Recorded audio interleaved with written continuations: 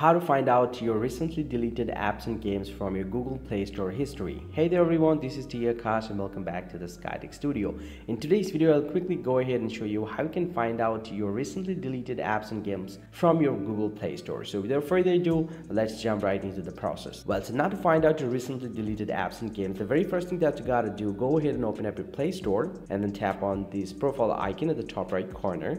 And then tap on Google account and then tap on manage apps and device, and he'll get to see two different tabs. Go ahead and tap on manage and he'll get to see all the application that you currently have installed on your device. Now to find out your recently deleted apps, go ahead and tap on installed and he'll get to see not installed. Go ahead and tap on that and he'll get to see all the application that you previously installed on your device. Now to find out the recently deleted apps from your device, go ahead and tap on this name option right here and then tap on recently added, and he'll get to see your recently uninstalled or added application on your Play Store. So guys, this is how you actually can find out the recently deleted apps and games from your Google Play Store. Hope you find this very helpful. If you do, drop a like and subscribe to this channel. I'll see you in the next video. Thank you very much for watching.